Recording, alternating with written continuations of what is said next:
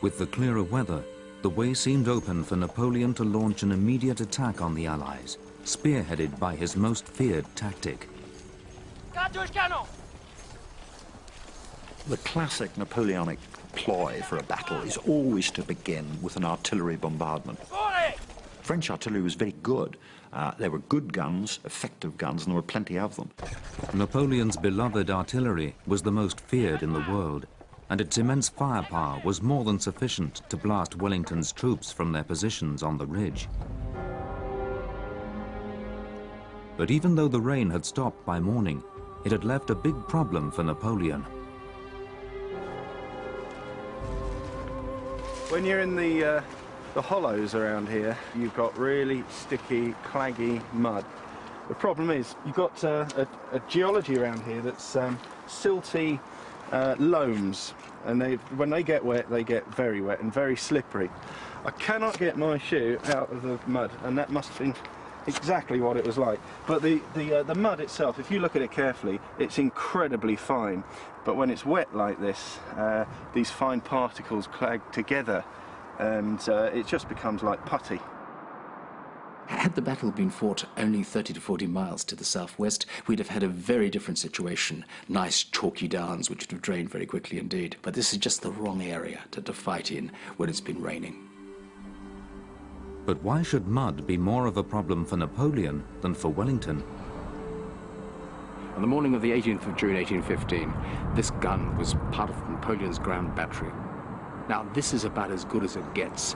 This gun was manufactured in 1813, it's a 12-pounder, and this should have given an artillery general like Napoleon a decided advantage. But it's very heavy.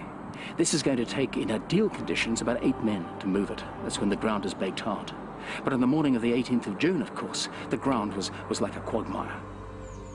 Napoleon knew the sodden ground would make it difficult to maneuver his big guns, and he was gripped by a terrible dilemma. Knowing every minute's delay could be potentially disastrous, he decided to wait several tense hours for the ground to dry out.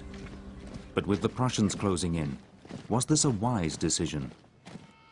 What would have happened if Napoleon had pushed on through the mud regardless?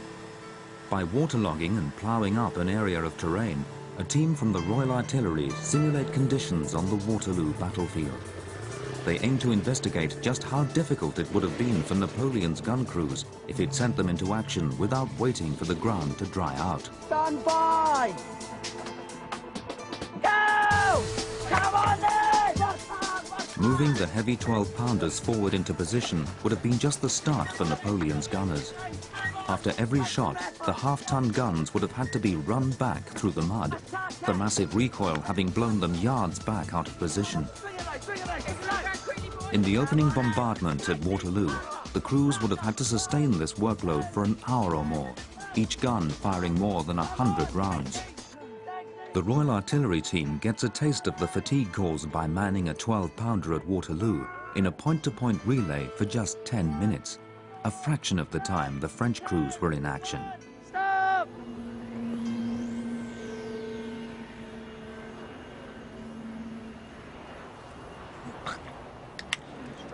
Steve Myers is a sports physiologist. By monitoring the soldiers' heart rates and blood lactate levels, he's able to measure the level of fatigue they experience. It was a very good test. I mean, they worked incredibly hard. During strenuous exercise, lactic acid gradually builds up until muscles tire and seize. The lactate levels here are like maximal lactate levels. Really, you get off sort of test to exhaustion on a treadmill, these kind of levels you expect to see.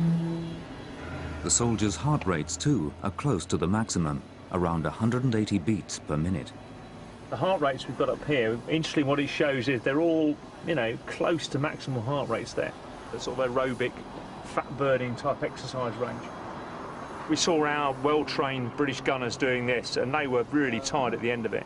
If you take the French artillerymen firing those guns, there's no chance that they wouldn't have been, you know, they wouldn't have been affected by fatigue. They would have been very, very tired, and they wouldn't have been able to maintain the sort of rates of fire. With dozens of exhausted crews repeating this process alongside each other, the firing of the Grand Battery would have become sparser and the gun line itself steadily more disorganized.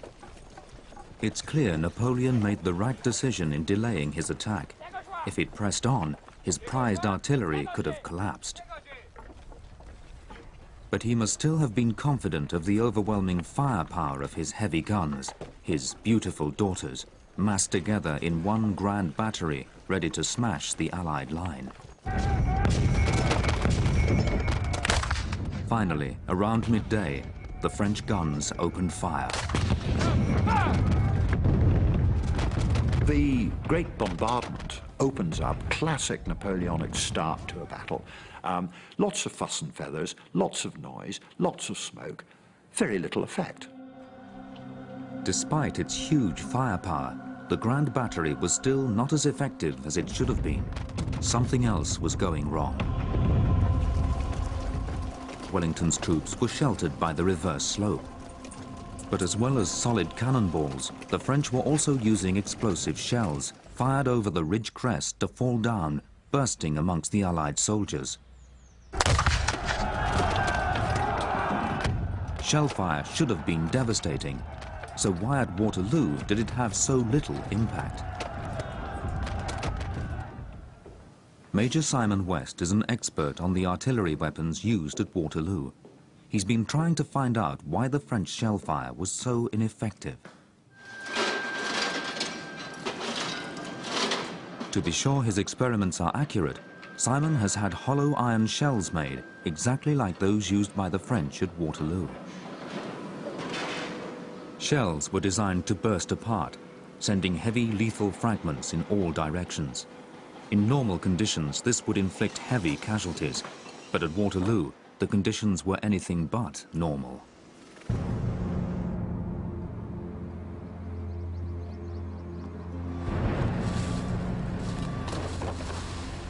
On Salisbury Plain, he simulates the ground conditions at Waterloo.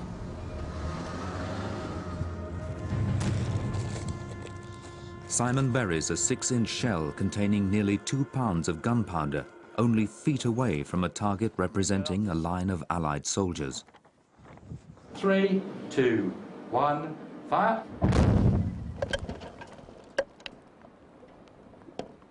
Well, this is brilliant because it was buried just below the surface, as it might have landed if it was coming in at a decent angle and buried a bit. The energy of the explosion has been absorbed by the ground and had no effect on the target, only feet away. Amazingly, the target has escaped virtually unscathed.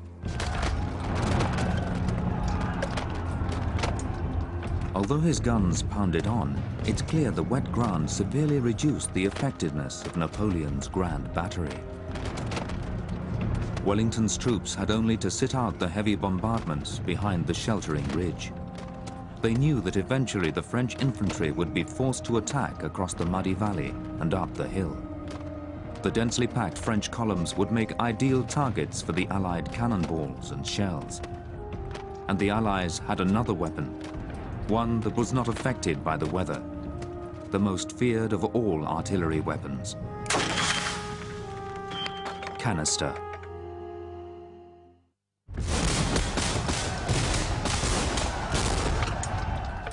It's 1 p.m. Napoleon's artillery has failed, thanks to the wet ground and Wellington's use of the sheltering terrain. But with the Prussians now close by, Napoleon dare not delay. He launches his heavy infantry attack.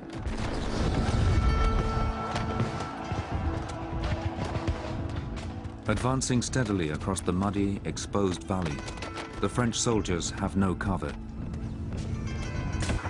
They're easy targets for Wellington's Allied artillery, above them on the ridge. The French soldiers struggle into a storm of lethal, close-quarters artillery fire.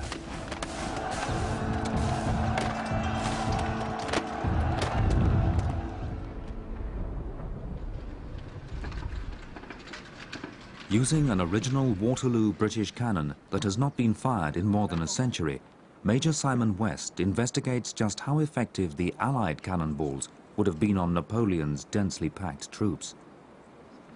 He'll load it with a 6-pound solid iron round shot, exactly what the Allied gunners would have used against the ranks of French soldiers, represented by the target 100 yards away.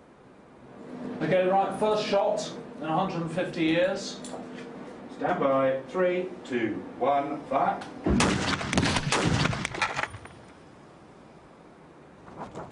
At over 200 meters per second, the round shot is devastating. The solid iron balls would have ploughed through the packed French ranks, a single shot killing or wounding as many as 10 or 15 men.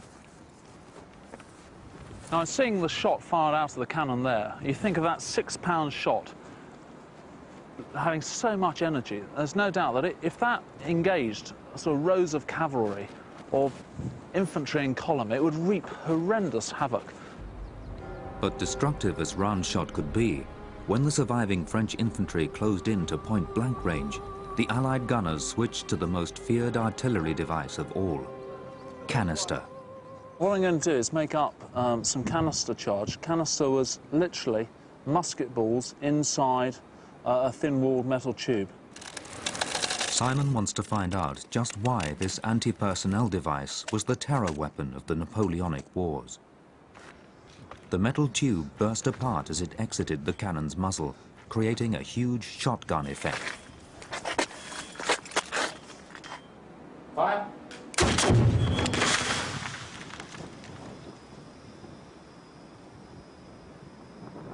Well, considering that that frontage represents probably 6 men in file, not one of them has escaped injury.